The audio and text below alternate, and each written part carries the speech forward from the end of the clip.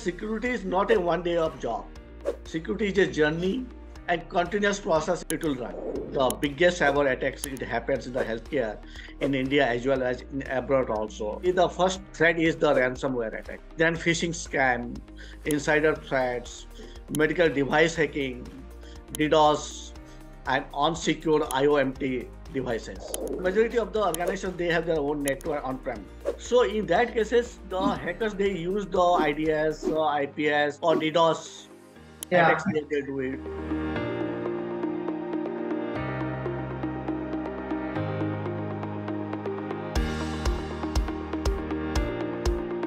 Hello and welcome to CIO News. I am Khushbu Soni, your host for the broadcast and the founder of CIO News. This is our exclusive interview series on the topic of IT security in the healthcare industry. And I'm very delighted to invite our guest for today's episode. We have Dr. Sushil Meher, Chief Information Officer at AIIMS. Sushil has been with AIIMS for more than 31 years.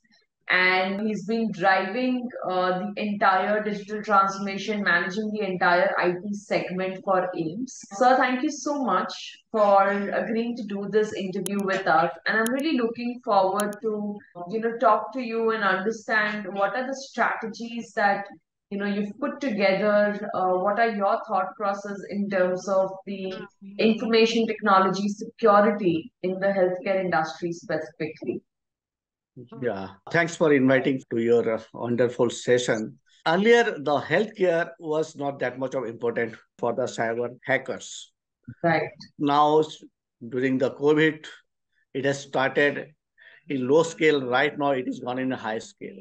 If we compare to the any other domains, it has observed that during last 2 years, the cyber attack has been gone up exponential as compared to the other domains. So during this period of times, the biggest cyber attacks it happens in the healthcare in India as well as in abroad also.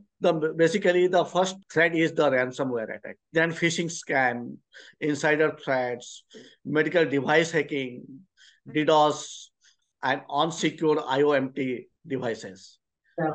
Each of the threats poses the unique challenge when they try to protect themselves. And the ransomware attacks in the healthcare, the organization has 4.62 million per incidents. It has been spent and it has been given to ransomware people. So right now, when we talk about it, if we talk to any hackers, ethical hackers, you will ask that I need a hacker medical record of a particular patient or a particular person. They charge more than your bank accounts. This is the trend which is coming up, means healthcare record is more vulnerable than any other records. And so what do you think, what are the best practices that needs to be implemented in terms of IT security, especially in the healthcare industry? See, social engineering is the first of all. If you do any sort of things. Earlier, what it happens, the people, they think of it in healthcare, nobody has the interest to hack the medical records. Right now, it is more vulnerable. Right. And the users, they work in such a pattern that culture has to be needed to be changed. To changing the cultures, there are two things you have to do it. You have to do the continuous training and demonstration programs. And you have to give an order from the top of the management that you have to follow these guidelines. What it happens, I'm talking about in healthcare. If you do a lot of restrictions to assess a medical records, it will be very difficult to the doctors and nurses to assess the medical records. And when the medical and the service provider is struggling to get the access to the medical records, it will be a big problem to the organizations. That's why now people are in between whether they'll go for a robust security system or whether it'll go for a open systems. Now it is a debatable situations. There is no guidelines has come up to how to protect medical records or medical informations of the patients as well as the healthcare service provider. So that's why the best practices, what it's supposed to be. First of all, you have to understand that what is the list of the assets and who has owned that one, how it has been used, and how it will be protected. Right. Then you have to look out that identify the potential security threats to the assets. Right. Yeah, that has to be identified, may be taken to some professional IT or cybersecurity persons who has good exposures, and look for a vulnerability in your IT and data systems.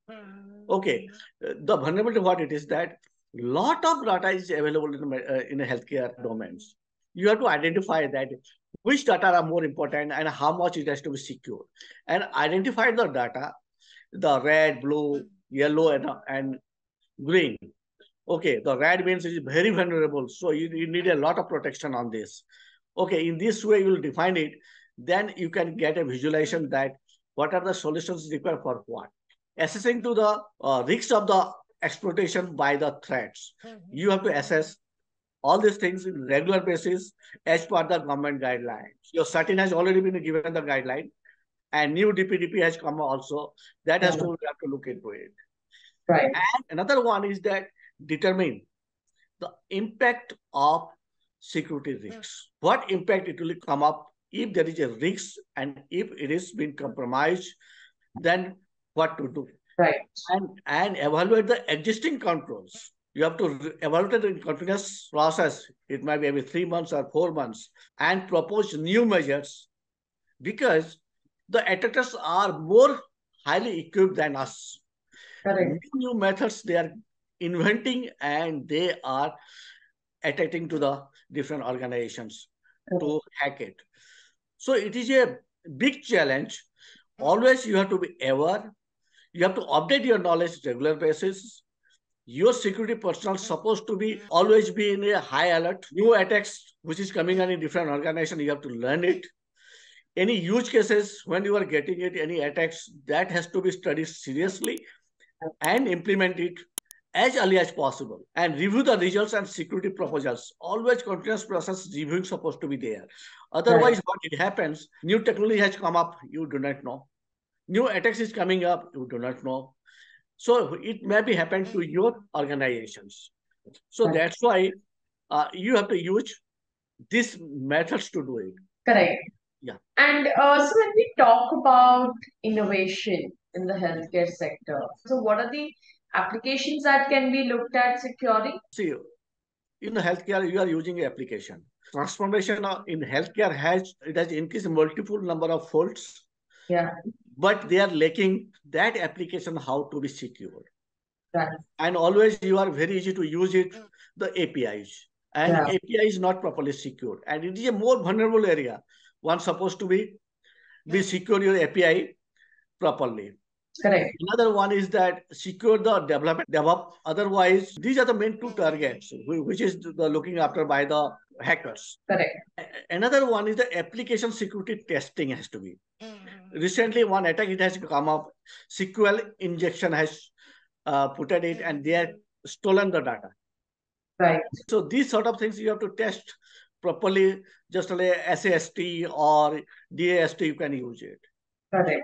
Second part is that majority of the organizations, they have their own network on-prem. So in that cases, the hackers, they use the IDS, IPS, or DDoS attacks, they do it. And you supposedly must have GTNA, Zero Trust Network Access. It is supposed to be definitely you must have, otherwise you will be in trouble. Because right, hackers are, there's the two way people they come. One is the spamware, another one is the GTNA through your network. Another one is that everybody has using the email. Many spamware or phishing, it is coming through the mails. So that's why what you have to do it. You have to use the security, the web security and the email security must have to be implemented in the organizations. Correct. Another one is the users and the device security. That is the identity management and protection. And that is a big challenge in the organizations. In the healthcare organizations, the identity is changing very fast. The rule is changing very fast. To manage continuous process, that is a very difficult task for you. Somebody is in the morning shift. After 3 days, he will go for the evening shift. Another after 3 days is a night shift. So this kind of management is very difficult. Another one is you can do it. You have to use the EDR, XDR, or MDR. Yeah. Yeah. When the attack has come up and you have identified from your SOC, Yeah. at that times, how to contain that one, how to manage that one. It should not move any other places. Right. So that is also one of the important things you're supposed to have. Right. Then do the classification of the data, already I have told you. Then DLP has to be, then encryption of the data. This is a part of these activities, because security is not a one day of job. Security is a journey and continuous process it will run. Right. And if you tell that everything is secure and nothing to do it, it is a wrong thought if somebody is thinking of it. Absolutely, absolutely. It's a journey, right? I always say that cybersecurity is a journey because hackers are getting more and more sophisticated and smarter in terms of the way they do attacks, and similarly, CISOs are working towards getting their game up and continuously monitoring, continuously keeping a track of it. So, Yeah. it's been a great discussion, sir. Any other points that you would like to add for CISOs who would watch our interview or our viewers? Any additional pointers that you might want to add? I want to add the visibility. Yeah. Yeah, threat intelligence. People are Yeah. using now threat intelligence. Yeah. And the SOAR, AR is also it can be used, because threat intelligence definitely one supposed to have, because malware which is coming up, what is their intention to do it, what yes they are looking towards it, that has to be watched by the threat intelligence very intelligently. Yes, second part is that managed security service, the SOC services, Yeah. audit and compliance, Yeah. that is also required. And Right. incident response.